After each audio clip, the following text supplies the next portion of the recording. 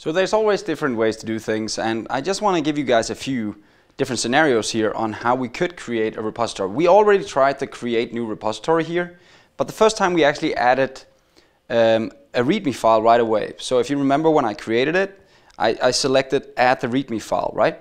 Let's not do this time. Let's just create a new one here, and I'll just call it test again, just test, that's fine. And here I have a public one again. I won't pick any of these guys, and I'll say create.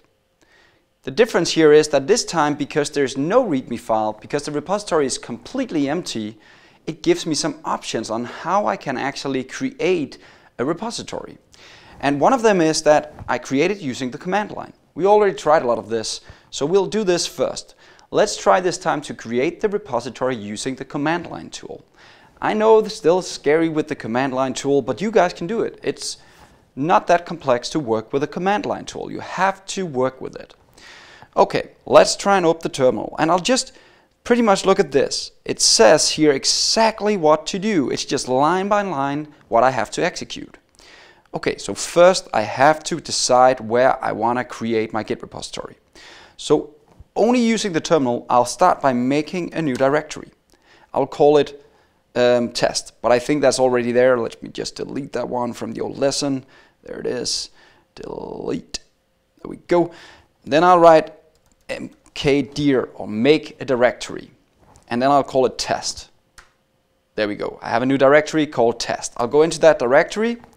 This is the first steps you have to do, and they are not listed inside this documentation right here. You have to be in some kind of directory. Okay. Then we could make a text file in test. Let's just do that, just to show you. I'll right click here, and I'll say new, and I'll just create a text document here. Call it cheese. There we go. It's not right spelled, doesn't matter. Now we have something in here. So if I make, how was it? An ls or a dir, then you can see what's actually in the folder. Yeah, you have to learn some commands here. So we'll stay there. And now I'll actually just run these guys. I can actually run them all, but I'll just run them one by one. First, the first command is just going to make a readme file, the one I talked about last time.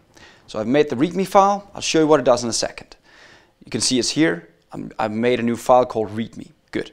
Next, what it will do, it'll tell my local machine, I just wanted to open my calendar.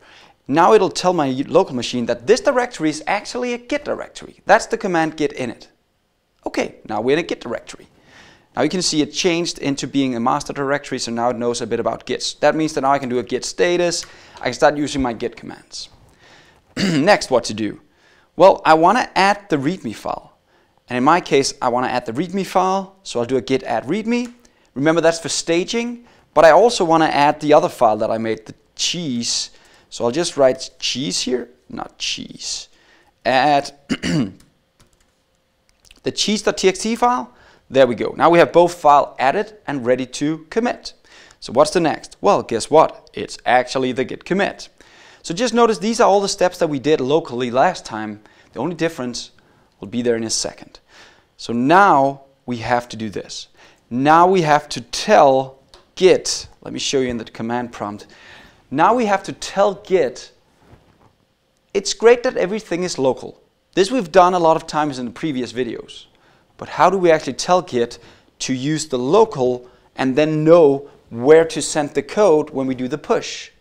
That's the command here. We tell it there's a remote repository and its origin is actually under HTTPS, GitHub, yada yada, this URL that we used before to clone locally. This is kind of just a command you have to learn. This is a way for me to hook my local environment with the environment in the cloud. So that's the command. That's what it's doing. It's saying bind the two together. So now I know where to push my code, where to send my code when I want to push it. Okay?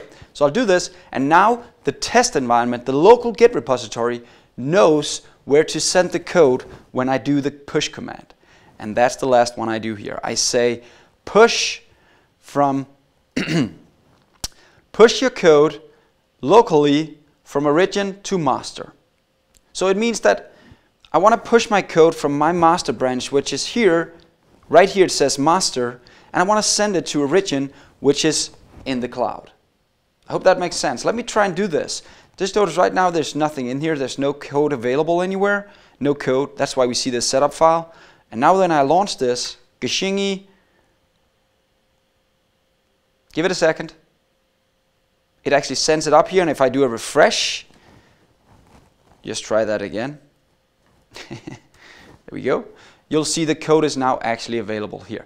And notice, readme text is down here. So whatever I put inside this guy will actually display down here right away. Like I said, below the project, you'll see what's inside the readme file. We'll do that next lesson. See you in a second.